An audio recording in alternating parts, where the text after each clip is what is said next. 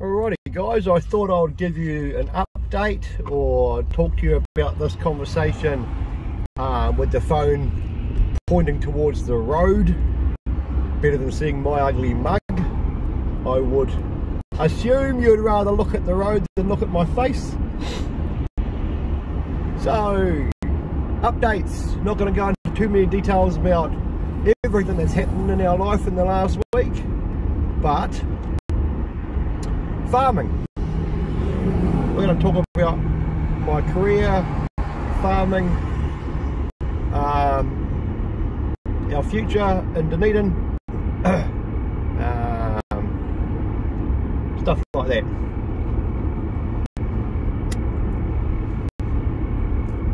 So I'm heading off to work now.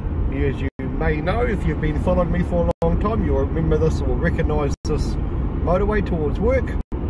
I have pulled the plug.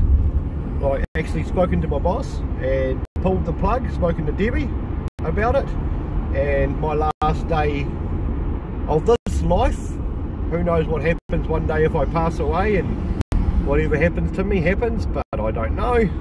But in this lifetime, the 31st of May will be my retirement from farming, not my retirement from working. I do not have enough money to sit back and not go to work, but it will be my retirement from farming. Those of you that have listened to my story over the past year would have known that I've had a stroke. I've also had another little mini one a few months ago that I didn't really talk about too much on the channel. Wasn't really a mini stroke, sorry, I'm telling a lie. Well, I'm not really telling a lie, I'm getting confused. I didn't have my medication. I ran out of my medication and I didn't renew it just because I'm a pig-headed old man and my body went into shutdown and things got clogged. So I'm back on my medication now. So that proves to me that I cannot afford to stop taking my medication ever again. That was pretty horrible what was happening to my body. I just didn't discuss it with you guys. But farming is a young man's game unless you are a farm owner or a farm share milker. It's pretty exhausting, it's pretty hard work on your body, and my body has told me, it's been telling me for about a year, enough's enough. But when we moved down here, very fortunate for us that I had the skill of farming and we needed to go farming. Well, I needed to do milking at least to be able to pay the bills. So it's done what it was meant to do when I got down here. It was give me a year. I asked Debbie to give me a year, give me a year to get us new furniture, get on top of all our debt, pay our bills, and getting to a position where I'm happy to leave farming, feel like I've done all I can in farming, and move on to my next adventure. So the 31st of May, which is not too far away, about 9 weeks away, I will call that my last milking of this lifetime. I don't even think I'll ever pick another cup up to do relief milking after that. I'm actually I'm done with it. Is the passion there for farming still? No, there's no passion there anymore. Do I love cows? I think I'll always love cows. People look at cows as if what they do in the atmosphere, and they shit and piss and we take calves away from them. But if you've worked with cows as long as I have, it's like a vet. You know, if a vet works at at a veterinarian for 20 years off and on, and treats animals, you may say a pit bull's a bad dog, but if a vet treats hundreds of pit bulls over their life, they may have a different opinion on that breed of dog. It's the same with me with the cows. I'm not saying cows don't fart and shit and aren't good for things, but I do love cows and I do hate cows at the same time. Will I miss farming? I think I will miss it for a while. I'll miss aspects of farming.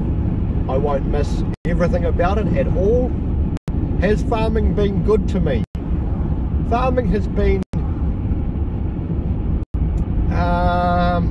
good to me. I mean, I'm not going to say no, it hasn't been, and I'm not going to say yes, it has been. I think if I'd started farming a lot younger and not got into so much trouble in between, I could have gone a long way in farming. But I've got as far as I can possibly go now, and I'm okay with that. Look, it's bought us furniture, it's bought us vehicles, it's given us homes, it's paid us bills. I've even been able to help Ryan out sometimes a few years back when he needed it. So it's put, you know, it's helped put him through school. It's got Sophie right up to college, high school. It's done, you know. I haven't made thousands and thousands and thousands of dollars from farming, but it has given me more than I think it hasn't given me. I think it's kept me pretty fit. It's kept me from being lazy. And in all honesty, I think Debbie would agree with this. It has given us quite a good lifestyle at certain points of our farming career. So I'm still contracted at my job now till the 31st of May.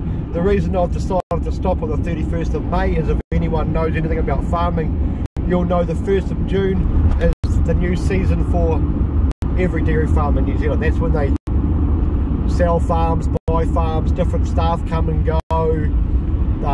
That's when you ask for pay rises, different conditions. But that's my retirement date.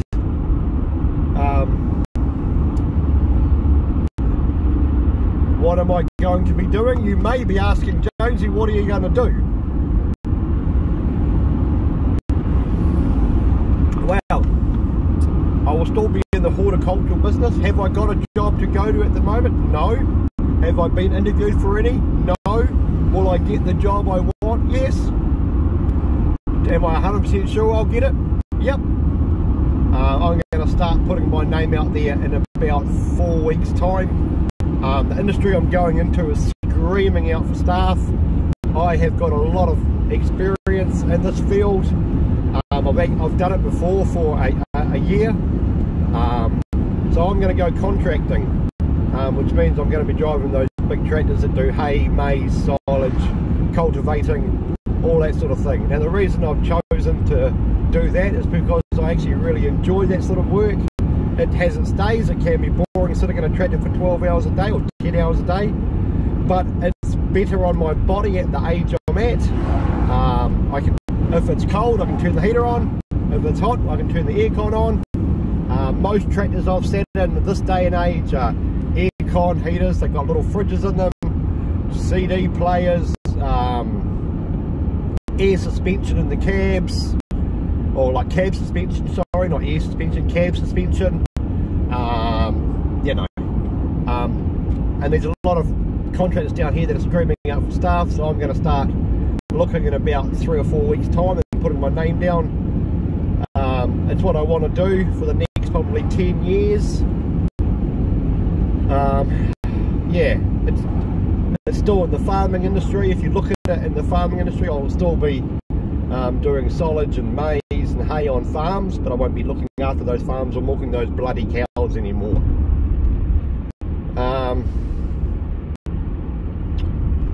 Will I lose money or gain money from that job? Difference with contracting, and I know this because I've done it before, is with farming right now I'm on a salary. I'm paid the same amount each fortnight. I get paid fortnightly. Every second Monday I get the same amount into my bank. I could do a 12-hour day or a 10-hour day to get the same amount of money. Contracting is an hourly rate. There's parts of the time of the year, there's about 6 months out of the year where you work quite a lot of hours. So the more hours you work, the more you get paid, the more tax you pay, but that's for anyone. There's times where it's not as busy and you might only work 6 hours a day, but as long as you budget those massive big periods of time to the shorter periods of time, it's kind of no difference. There may be times that I have to go away for a week or two and do, there's places down in Christchurch that have got 50-acre paddocks and you'll be away for 2 or 3 weeks at a time. I'll discuss this with Debbie if I'm away at work. She's fine with that and I'm fine with it. It's what you got to do. So yeah, that's that's our next port of call in career wise. Dunedin. We're going to stay in Dunedin until Sophie finishes high school. We don't want to move her to a different school. We believe that at primary school, even at intermediate, sometimes you can move around farms, and yes, the kids do get upset because they've got to start new schools, they get a new home, a new routine, but I think in high school she needs to stay and be settled at one school for her whole high school years. So we're going to keep her at the school and stay in Dunedin until she finishes high school.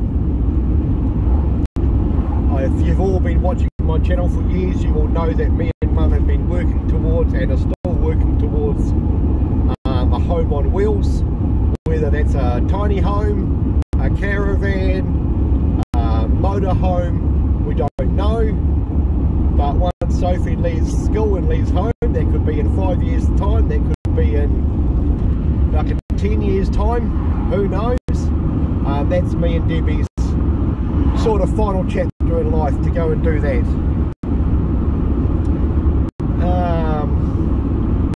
The unit we're staying in, I'm really used to the little unit now. I'm used to our home. I'm just having a drink of coffee. I'm used to our surroundings, so I'm happy to stay there for another year. Our contract, our lease does come stop in September, so hopefully we can redo it for another year, and then we'll see if we move after that to another house, or we just stay where we are. But for now, we're staying put. I hope you're all enjoying the scenery today. As you can see, it is Wednesday, and the North Island is being hammered in rain, and we're actually bathing in sun still. Dunedin in the South Island normally gets a lot of shit weather, but lately we've been getting some really nice weather, so we'll take it.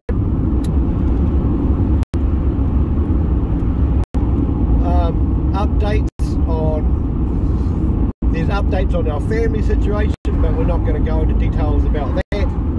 That's personal. Me and Mum have made a decision about something, and we're actually happy about our decision.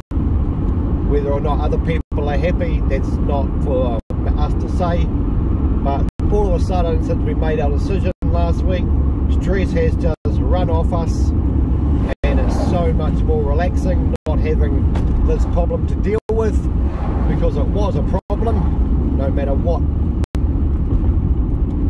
anyone says, it was a problem, and we have seen and heard a lot about this problem. That's what I'm going to give you. For quite some time we've been told all sorts of different things, and we've never confronted it, and I just decided that that's enough. Nothing's changing and nothing's ever going to change, so we're best to do this in our life, and we've done that.